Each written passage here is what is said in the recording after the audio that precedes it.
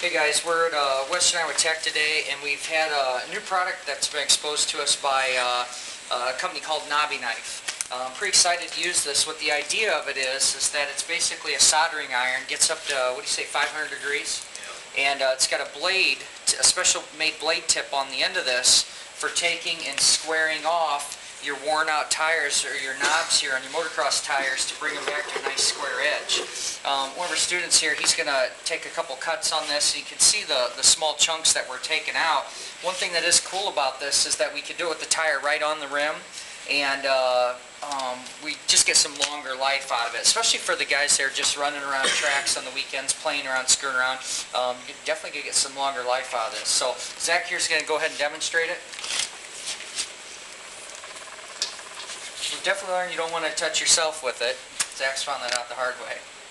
But yeah, now it also says in the directions here to make sure and let this run or warm up for 8 to 10 minutes. And just as we've been kind of playing around with it, we have definitely noticed how much easier this just cuts these chunks off. I mean, it's just like cutting through butter.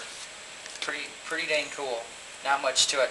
One of the things that they say to do is to go ahead and, as you're getting towards the bottom, to literally have like a scooping action, so that you can just get that last little piece off.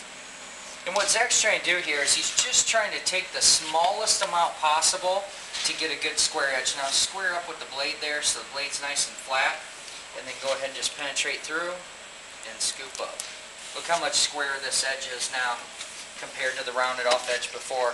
Kind of a simple tool. It's one of those ideas someone comes up with and you're just like, man, this is genius. But I want to thank Mark at KnobbyKnife for donating this to our program here too, so we can get these guys exposed on it, and we're excited to use it.